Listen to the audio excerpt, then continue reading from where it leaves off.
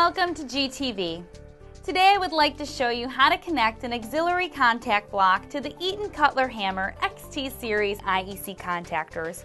If you notice on the side of the contactor here, we have an indentation.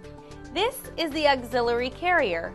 It matches up with the auxiliary contact block that I have here in my left hand.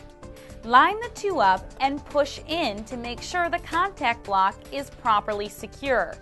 To remove the auxiliary contact block, pull from the side. I can also take this block and add it to another auxiliary. Just line the blocks up next to each other and push in. The Eaton Cutler-Hammer XT Series IEC contactor, along with thousands of other products and services, are available at galco.com.